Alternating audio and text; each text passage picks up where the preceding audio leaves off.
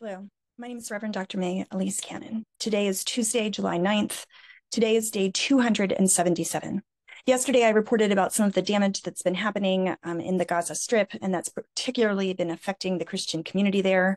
Christian properties have been damaged. There have been grave injuries, including the urgent alert from the Ali Hospital that is a property of the Episcopal Church and the Anglican Diocese of Jerusalem. The hospital had to close because of orders from the Israeli military. Churches for Middle East Peace put out a statement standing alongside of the Anglican Diocese. We echoed calls from the presiding bishop, Bishop Curry, who's the head of the Episcopal Church here in the United States, Archbishop Hossam Naum of the Anglican Diocese of Jerusalem, and expressing our grave concern about not only the closure of the hospital and the fact that there had to be evacuations, the circumstances surrounding the situation there.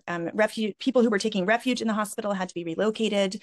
The entire area was declared a red zone. An ambulance was fired upon. All of these circumstances are unacceptable violations of humanitarian international law that demands that health establishments and units, including hospitals, should not be attacked. In addition, the Holy Family School in Gaza had been bombarded. This caused serious destruction of the compound there. It resulted in civilian casualties. The school belongs to the Latin Patriarchate of Jerusalem, which is the Catholic Latin Patriarchate. It was a place of refuge for hundreds of civilians whose homes had been destroyed. They had hoped against all odds that their family and children could be safe. But as we've been hearing for weeks and weeks and months, there is no place in Gaza that is safe. In the past 24 hours, UN experts have said that there is a starvation campaign happening in Gaza. 10 experts from the United Nations have sounded the alarm on Israel's starvation campaign. That's a direct quote, saying there is no denying that famine is occurring in the Gaza Strip. In addition, 9 people have been killed in an Israeli attack on Gaza's Barej refugee camp, including 5 children who had been playing in the street. 25 people were killed in an attack on a school in Khan Yunis, according to the health ministry. Gaza's government media office said that 29 Palestinians, mostly women and children, were killed in an attack at a UN-run school that had been sheltering displaced families. The UN Special Rapporteur, Raja Gopal, has asked the question of, is there any humanity left? Referring to the situation of the right to adequate housing and the famine that is crossing through the whole of Gaza. All houses are destroyed, food systems are destroyed, the healthcare system is destroyed, and children are dying. Is there any humanity left? He asks. Several US officials have told the Associated Press news agency that the pier that has been built by the American military to bring humanitarian assistance into Gaza will be reinstalled on the beach to be used for several days, but then it will be pulled out permanently. The family of the Israeli Defense Forces spotter Daniela Gilboa, who was taken hostage on October 7th, approved a publication of a video of her from captivity. It was distributed in January. In the video, Gilboa she says, I ask you to be strong and to do everything you can to bring me home while I am still alive. The IDF spotters were a group of women who were along the Gaza border. They're a part of the Israeli military. Many of them were taken captive by Hamas on October 7th. The US and other mediators have said that it is of crucial importance that they have attended a negotiating meeting in Qatar tomorrow after Prime Minister Netanyahu has issued his list of red lines. These are the 4 principles I talked about yesterday of what Netanyahu says has to happen in order to complete a deal. He announced this on Sunday. Mediators are waiting to hear from the Mossad chief Barnea on whether Israel has practical suggestions to bridge the gap between Netanyahu's statement and foreign sources familiar with the negotiations have reported to Israeli news. One source says that Netanyahu's list has already made the talks complicated and too complicated for a possible deal. Egypt's news source Al-Qahira reported that the Doha meeting will be followed by further negotiations in Cairo on Thursday, citing a senior source saying that there is agreement over several points. Hamas's political leadership told the head of different factions in Gaza that the chances of reaching a hostage deal are slim because of Netanyahu's list, that he supports talks without a deadline in order to gain time. You'll recall that one of his 4 points is that all of the goals that the Israeli military wants to accomplish would be accomplished. So one of his points is that the Israelis would be allowed to continue fighting after a temporary ceasefire. One of his goals is to address the US Congress while the war is still on and to reach the Knesset summer recess with a deal. And someone said that anyone expecting a breakthrough is living in an illusion. The Egyptian president, al-Sisi, discussed efforts to reach a Gaza ceasefire with the CIA director, William Burns, who's in Cairo, according to his office.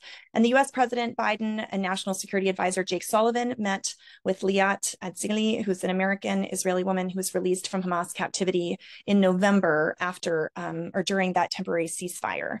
Today, in Israeli newspapers, it was reported by the Israeli Defense Forces that they located and destroyed 6 tunnels in the Shujaiya neighborhood. They reported that they have killed more than 150, quote, terrorists and have located weapons and intelligence documents, end quote. The Palestinian Red Crescent Society said that all of its rescue stations and clinics in Gaza City have now been shut down because of IDF operations in Gaza City. Hamas sources told the Hezbollah-aligned Al-Mayadeen channel that Israel has not expressed any will to retreat from the Philadelphia route. You'll recall that's the route that runs between the Gaza Strip and the Sinai Peninsula on the Egypt border, and is trying to reinforce a new management regime at the Rafah border crossing, the Rafah border between Egypt and the Gaza Strip. The Lebanese Al-Akhbar reported that Israel is conditioning every retreat from the Philadelphia route upon retaining complete surveillance of the area, as well as the freedom to operate there in cases of attempted arms smuggling. We've heard a lot the past several days about arms smuggling and the fear of arms being brought in across the Egyptian border into Gaza. This is one of the new conditions that's been imposed as a condition of a possible ceasefire agreement. According to the health ministry in Gaza, the death toll of Palestinians killed is at least 38,243, and those wounded is 88,033 since October 7th.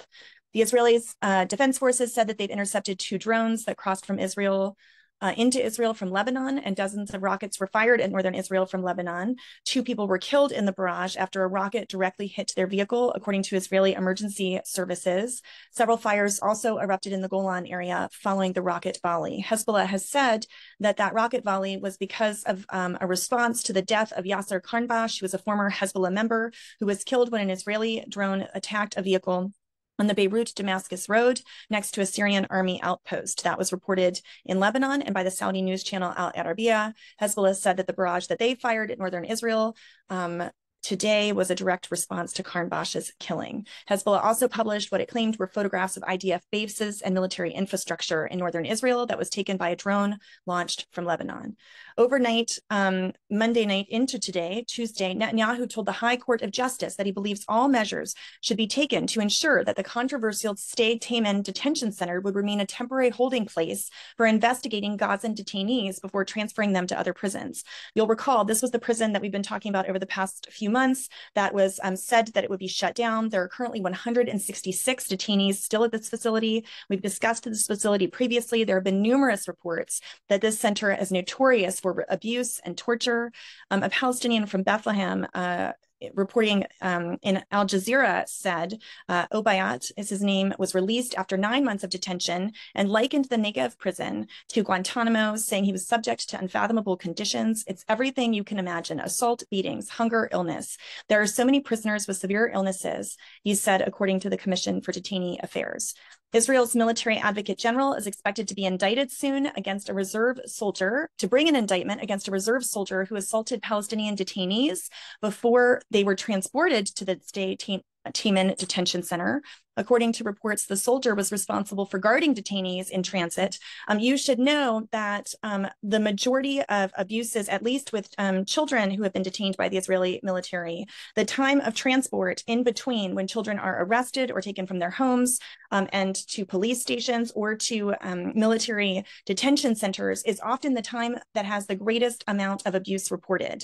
Transportation time is when there is the least amount of surveillance, and it is the time when there's the most possibility of abuse. And so this, according to reports, soldier was responsible for guarding detainees in transit during the time, along with other soldiers, he allegedly beat and handcuffed detainees. The IDF said fighter jets successfully intercepted a suspicious aerial object that was making its way into southern Israel from the east. And in the West Bank, security forces entered the Nur al-Shams camp near Tulkarm to uncover explosives, according to the IDF. Residents at the camp reported exchanges of fire and explosion. The Palestinian Health Ministry reported that a 12-year-old child, Palestinian, was killed by IDF fire in the village near Ramallah. The Syrian army said that that Israel launched an attack on the northern Syrian city of Baniyas overnight into Tuesday. The Syrian media said targets that were struck were linked to Iran. Finally, I wanted to just share a few words from Avner Gvar-Yahu, who's a former IDF soldier. He's the executive director of Breaking the Silence. Breaking the Silence is an organization of Israeli veterans who are opposed to the occupation of Palestinians in East Jerusalem, Gaza, and the West Bank. Avner, their executive director, in an interview was asked a few questions. And he was asked, how is Israel fighting in the Gaza Strip? And he was asked about the morality of the Israeli army. And he said, Israel is fighting this war with no breaks. And when he was asked about destruction zones and kill zones, he said there's entire areas where civilians live in the strip and are declared destruction or kill zones, and anyone who enters them is shot or killed.